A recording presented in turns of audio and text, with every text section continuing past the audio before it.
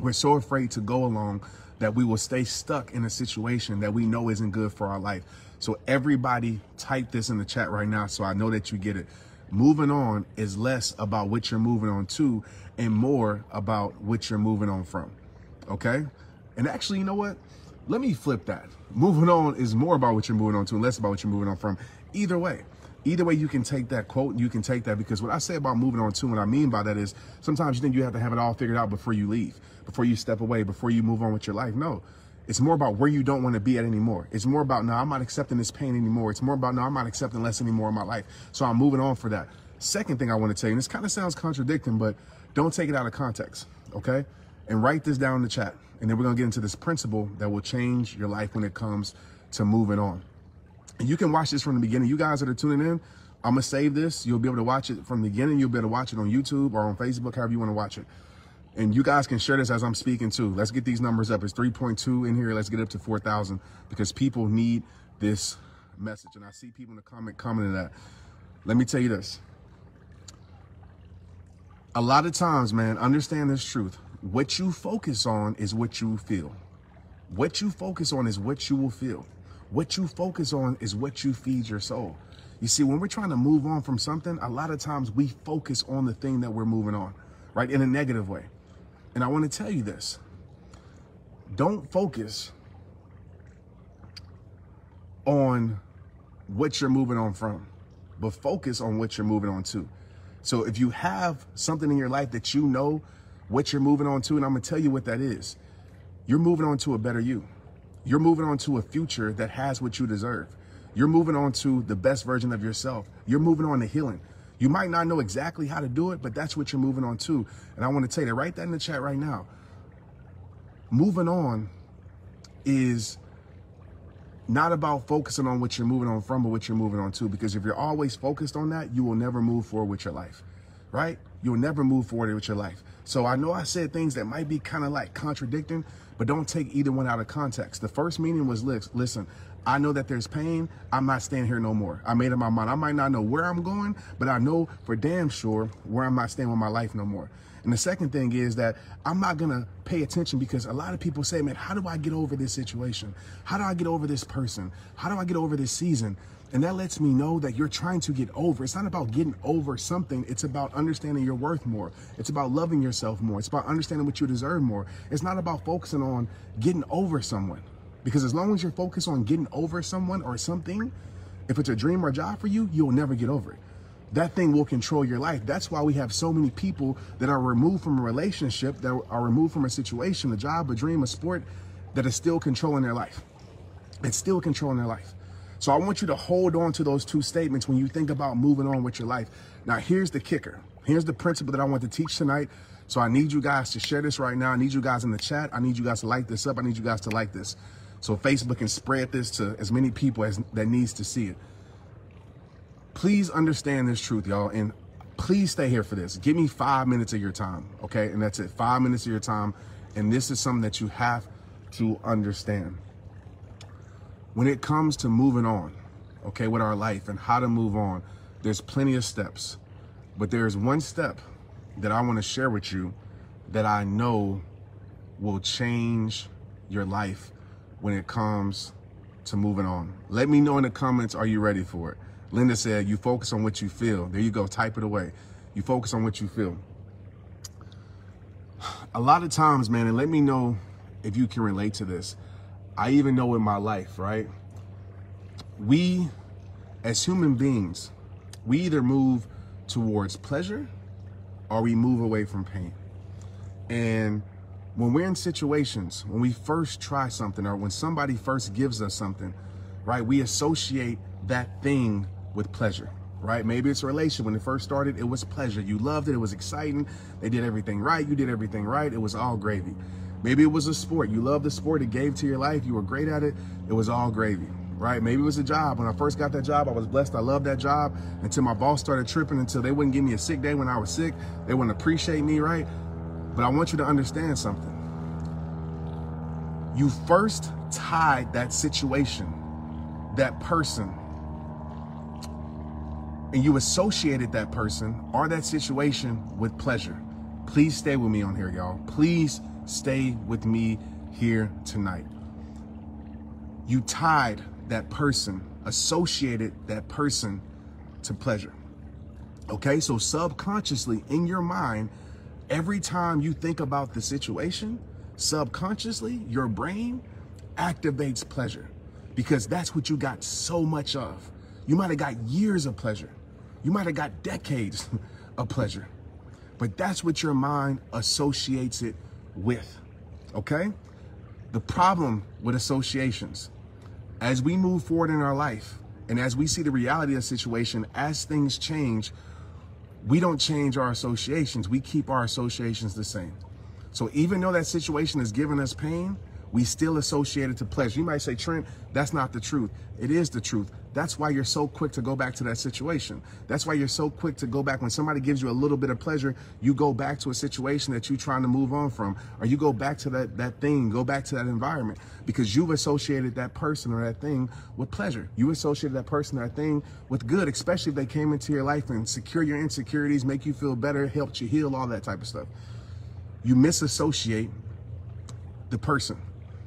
So when they're giving you pain, when it's giving you pain, you don't even realize it because you're so tied subconsciously to what they used to give you.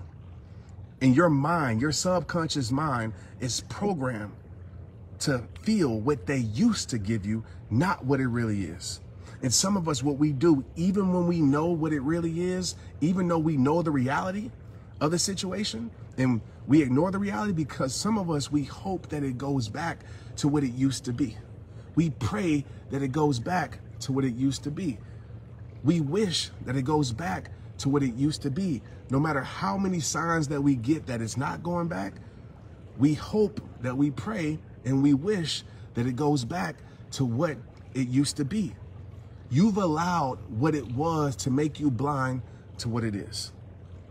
Do y'all feel me on this tonight? Do you get where I'm going? If you feel this, say amen, say yes, drop a heart, drop a like. Let me know if you understand what I mean by this, because this is what you have to do. In anything in life, y'all, we have habit loops.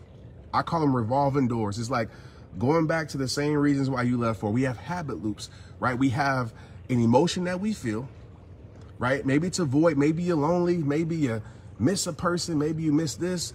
Your emotions are valid.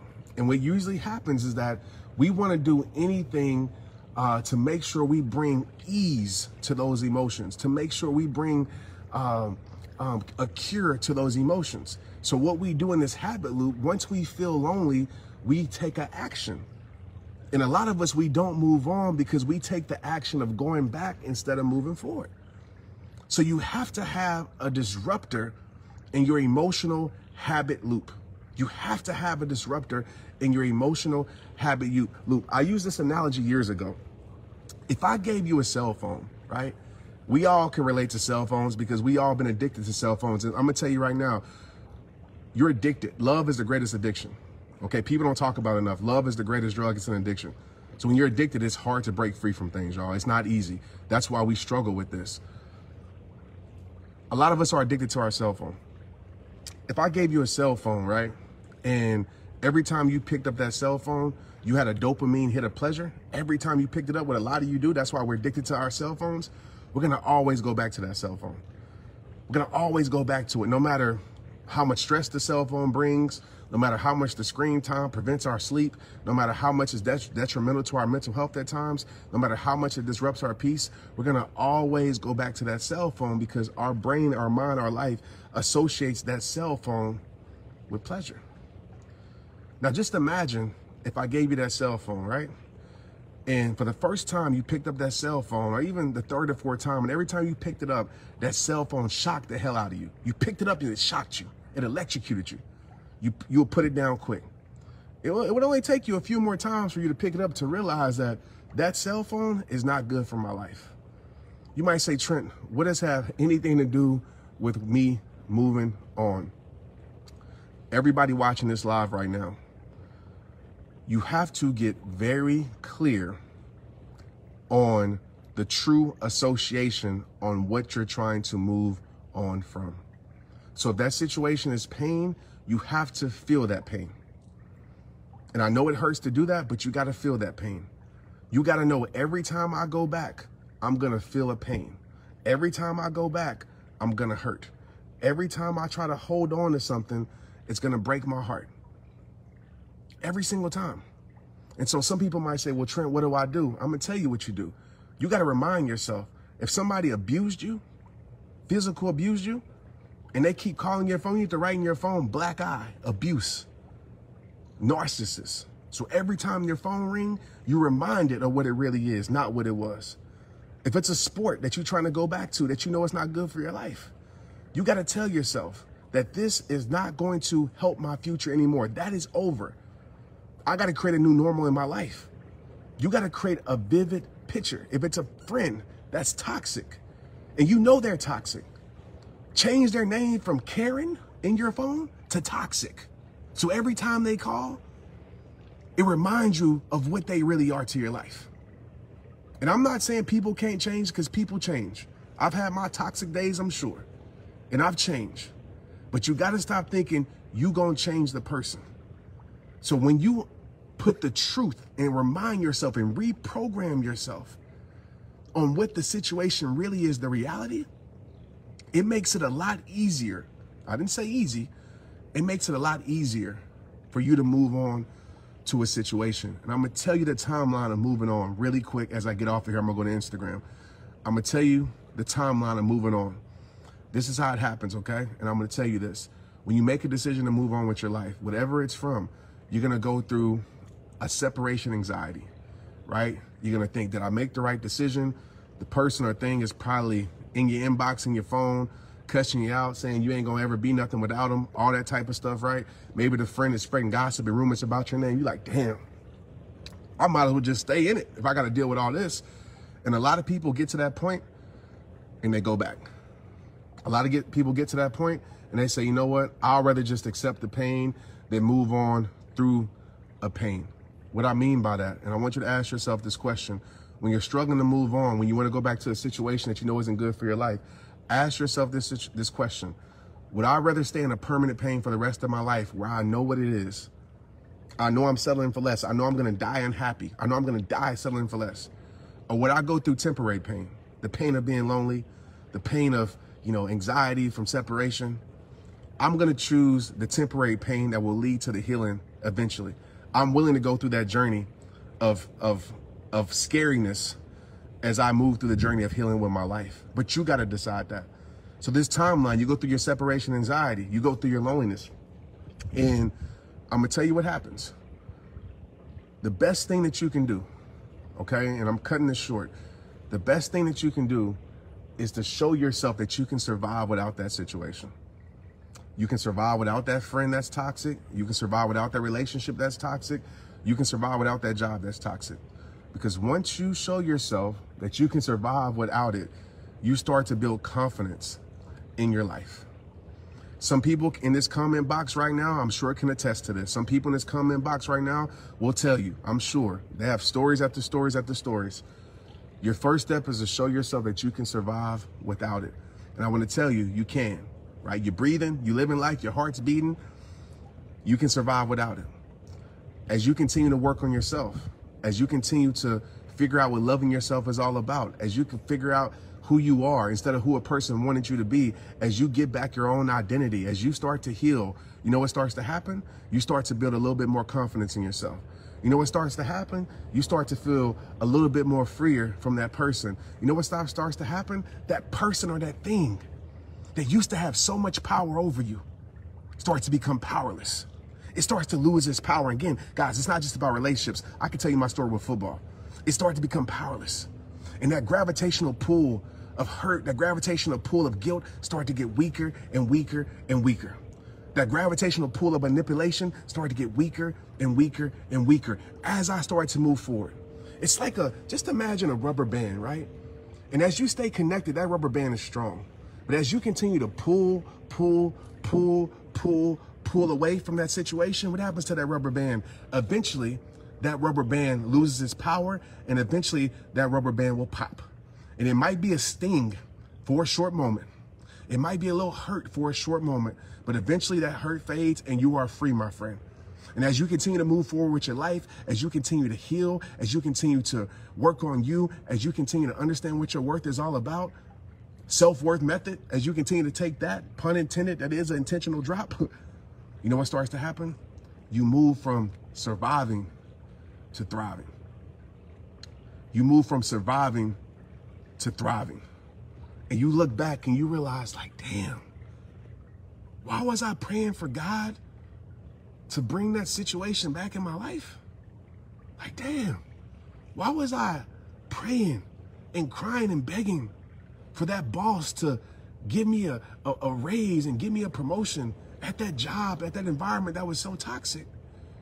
Like, damn, why was I angry at God for allowing me to lose sports or to lose that dream when, man, I'm a lot freer now? And you start to look back and you realize that your life is better off without it. And my friends on here, the people that be treating people like crap, I'm gonna tell you something. When a person realizes that their life is better off without you, they ain't coming back. When a person realizes that they got more peace without you, they ain't coming back. When a person realizes that their soul is a lot lighter without you, they ain't coming back. And that's the goal. And this is just a brief part of moving on, y'all. Like, self-worth method, I'll talk about this deeper, but this is just one step. If you can remember those two things we talked about at the beginning, if you can remind yourself of this, remind yourself of the association. How can I associate that person, thing, situation with the truth? What is it really? What am I staying blind to? What is my hope keeping me blind to? What am I holding on to that doesn't exist anymore? You know, sometimes the hardest thing in life, and can I get an amen with this, man? Can I get some hearts from this? Can I get some likes buttons on this? Hit the like button with this one if you feel this, man, because it's not easy.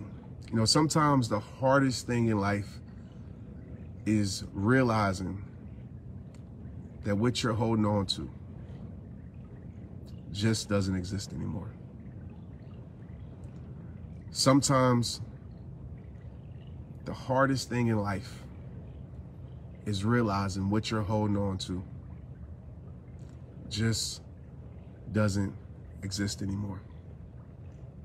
Sometimes the hardest thing in life is what you're hoping for will never go back to how it used to be.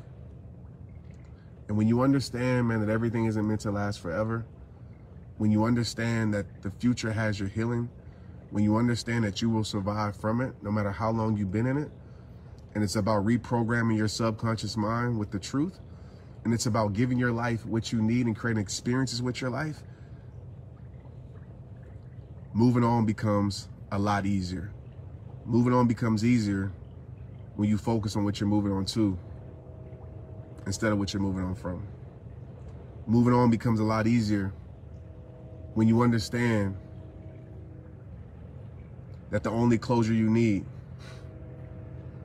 is realizing that you deserve better. Moving on becomes a lot easier when you understand that the only closure you need is realizing that you deserve better. Some of us, we stay stuck in pain. We stay stuck in hurt because we're waiting on closure.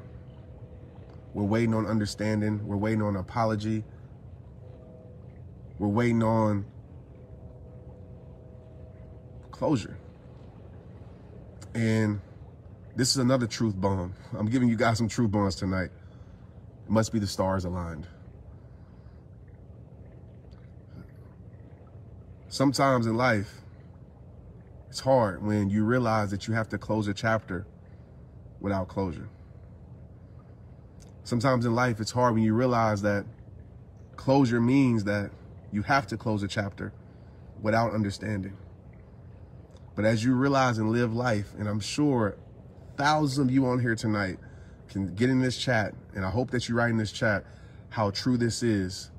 that you realized that all the closure that you needed was just moving on with your life. And it all made sense when it didn't make sense. There was all a bigger picture when it seemed like there wasn't going to be one. I love you. I appreciate you.